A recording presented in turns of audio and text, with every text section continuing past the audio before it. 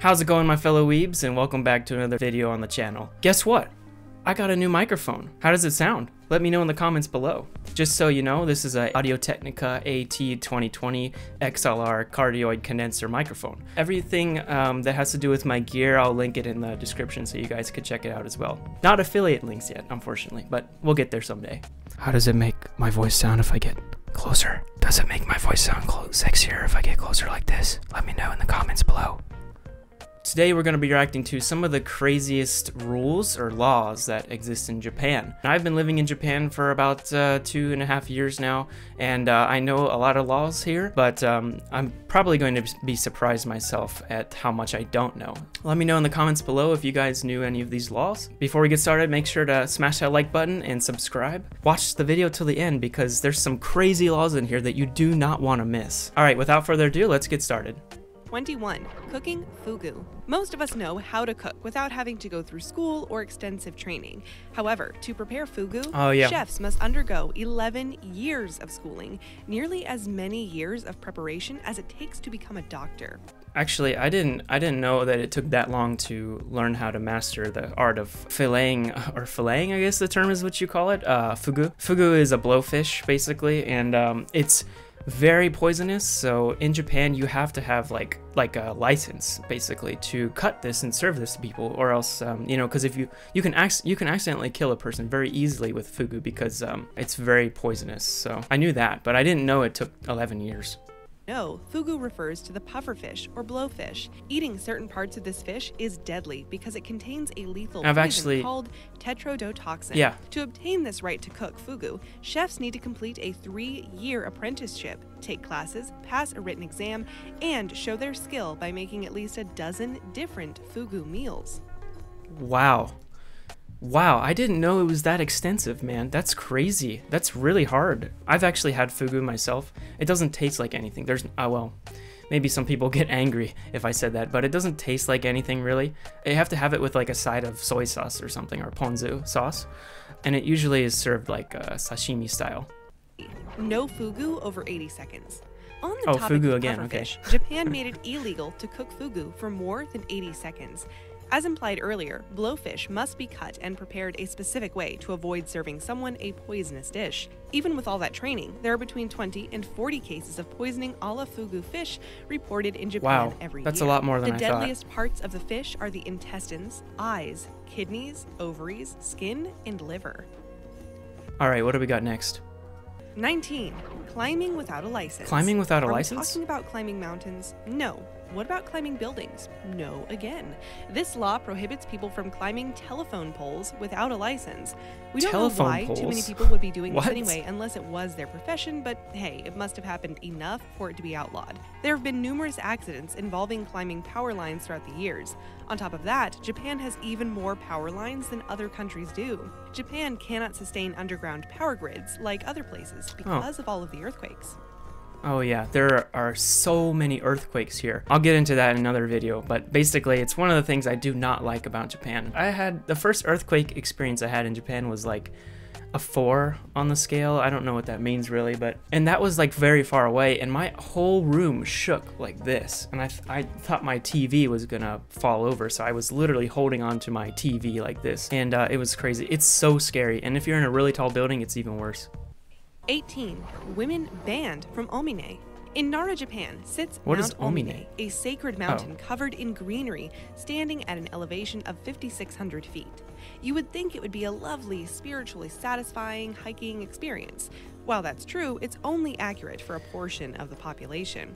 Japan banned women from climbing to the top of Mount Omine, a law that carried over from older Shinto traditions that reasoned women would distract men from the beautiful scenery. Women can still pass through the Kumano pilgrimage route, popular among tourists, but are not allowed to start a trek to the mountain's peak. Jesus, Japan. All right. Okay. 17. Stay decent when cold. During the summertime, it's a blessing to run into an air-conditioned building after being outside. For women in Japan, they need to be a little more cautious about what they wear on those hot days because it's illegal for them not to wear bras in a building with a cooling system. It's illegal? Where is it? Is that really a law? I mean, I know this is a video made by not a Japanese person, but I'm sure they did their research. But is that written down somewhere? You can't wear a bra? What was it? Little more cautious about what they wear on those hot days because it's illegal for them not to wear bras in a building with a cooling system. It's illegal for them not to wear bras in a building with a cooling system. Interesting.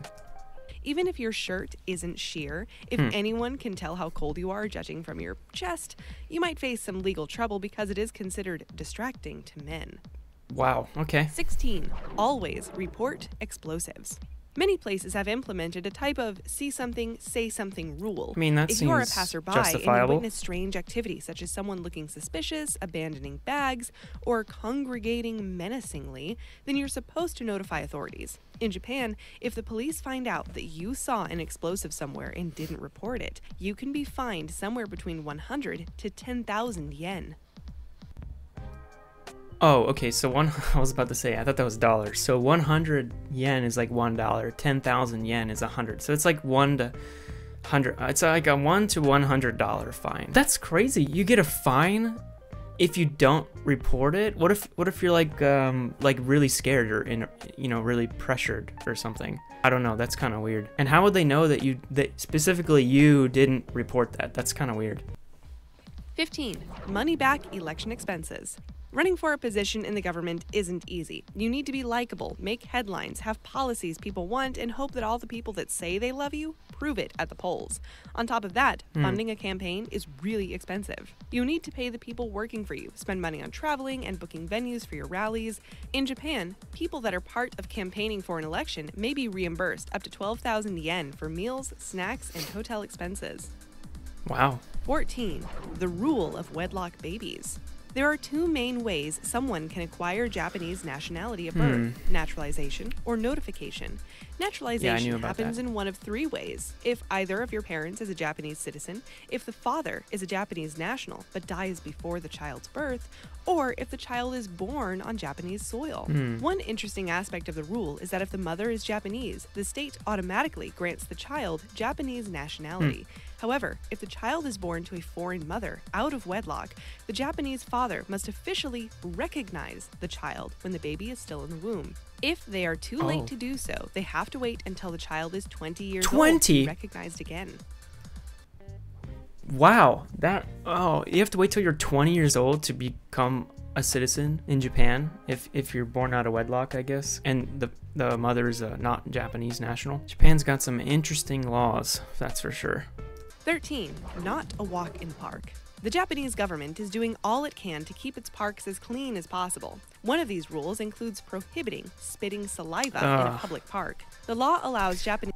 I can't tell you how many times I've seen people spit on the ground here, especially not targeting anyone, but I've seen a lot of elderly people, especially older men, just spit on the ground. It's disgusting. Japanese citizens to spit in trash cans or even on the street. Once they cross into recreational park territory, however, make sure you keep some tissues on hand because there's no spitting out here. If authorities catch you, you may be fined 1,000 up to 10,000 yen. Plus, the offense may stay part of your permanent criminal. Yeah, I agree with that. Don't Aside spit on from the ground. Noise levels are regulated at parks, as are the length of jungle gym slides and aggressively kicking balls. The government cites these actions as safety precautions, but many residents cite it as attributing to boredom. 12.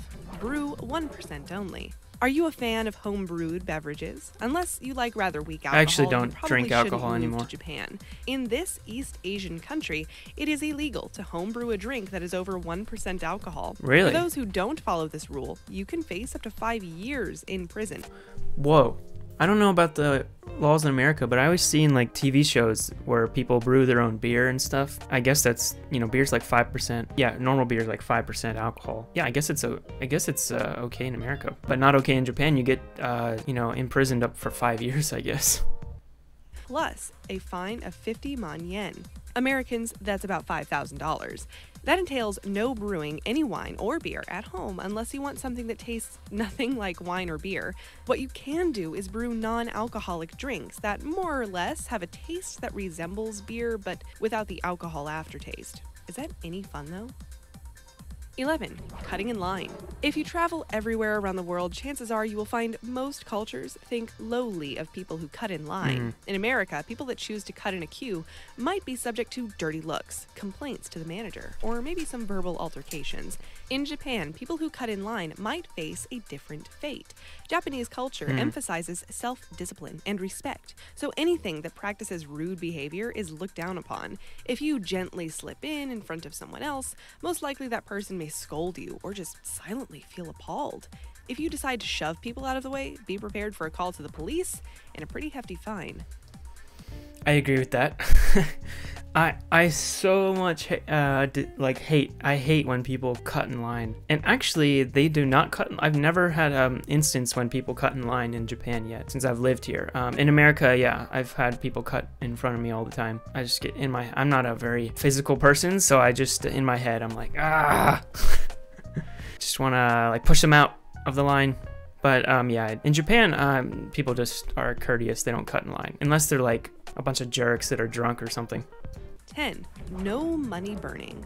The Japanese currency is renowned for always looking somewhat crisp. Banks often replace old notes quickly, and coins are usually clean. It is illegal to deface money in Japan, as is throwing money away. As a result, most bills and coins you see are in pristine condition compared to the currency from somewhere else. People consider it more polite to pay stores with neat bills rather than crumpled ones. I've actually heard about this, and my wallet, where's my wallet?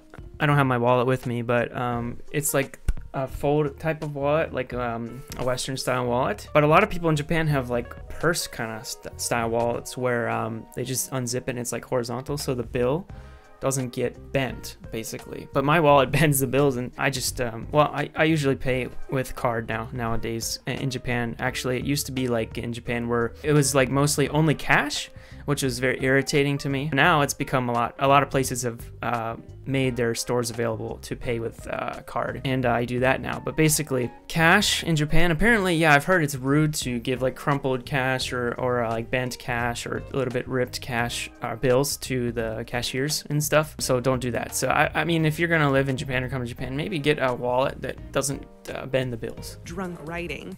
It's a given that drunk driving is illegal. That's a universal law you'll find in most areas. Yeah. But to take it a step further, Japan has prohibited drunk bike riding. Intoxicated cyclists may— Oh yeah.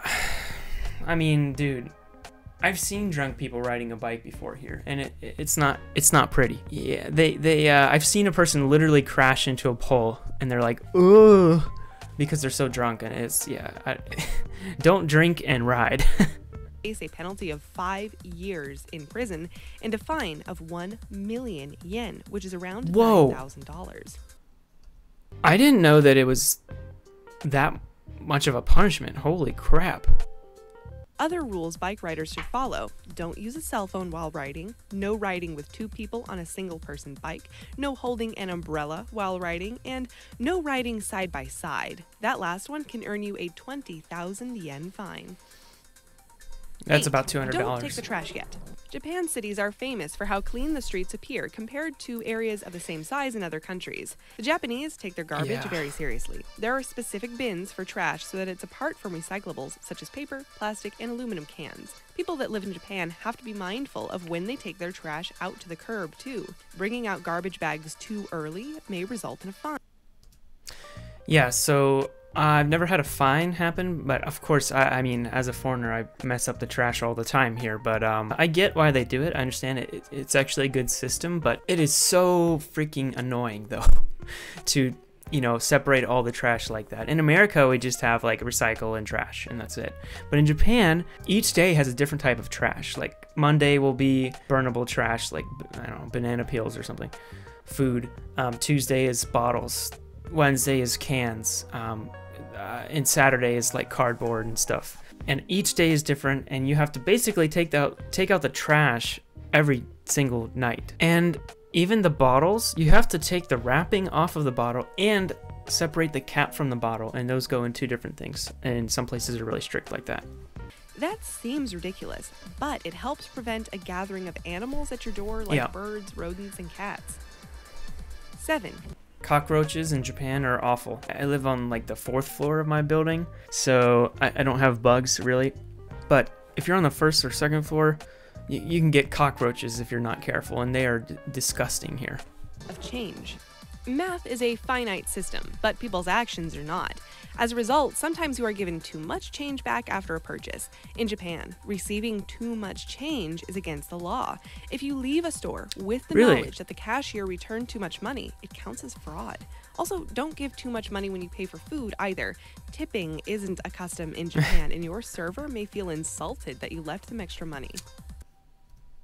Yes. I didn't know about the first thing that they said, which was about the change. I didn't know it was like that, you know, strict about the change, but I did know about the tipping. The first time I studied abroad in Japan, I tipped a restaurant. Like, I gave a tip, and then as I walked out, this is my first time, granted. So as I walked out, I was getting on my bike to ride back to my university, and the guy was chasing me, literally chasing me down, like, "Oh, excuse me, sir, I have your money. You forgot it." So yeah, you don't tip in Japan, which is great. I don't think it's rude, from my experience. I think they just, like, if you tip in Japan, they're like, why? Why did you give us money? Here, have it back. We don't want it. 6. Under peer pressure. One of the big things they warn you about in school is alcohol and drugs, and that your friends will try their best to persuade you into doing stupid things. Most of us grew up in places where peer pressure wasn't as scary as the educational videos in class made it out to be. Japan doesn't have a lenient view on such matters. There, it is illegal to make someone drink. It's an interesting law, considering that drinking in social settings is such a big part of their culture. But Japan sees aggressive peer pressure towards someone who doesn't want to drink as an act of coercion. Yeah, that's a good rule to have. Report all alien life. What? Wait, what? There's a law, let me get this straight. There's a law to report all alien life? That's kind of weird, man. Wow, okay. Mean alien as in someone who came from another country. We do mean alien as in from outer space. At least that's what the Japanese government is looking for. If you do happen to discover life in outer space, you must report it to authorities. I mean, yeah. The government warns that extraterrestrial existence is a hazard to public health, so you must let the Secretary General of the UN know that you found aliens. 4. The divorce system. Here's another line women must make sure they don't cross. If you are female and want to file for divorce, go right ahead. Just remember that you must wait 6 months before marrying again. That sounds most... You have to... What? Okay, so you have to wait 6 months before marrying again if you're female and you get divorced? I did not know that. I don't think there's a law like that in America, but, you know, tell me in the comments if I'm wrong. Tell you here that men do not have to abide by the same restriction. If a woman gives birth before these 6 months are up, guess what? That child legally belongs to your ex-husband, not you. Wait a second. 6 months are up, guess what? By the same restriction. If a woman gives birth before these 6 months are up, guess what? That child legally belongs to your ex-husband, not you. Really? So custody immediately goes to the ex-husband if you get divorced as a woman and it's, you know, it's before the 6 months are up. That's crazy, Japan.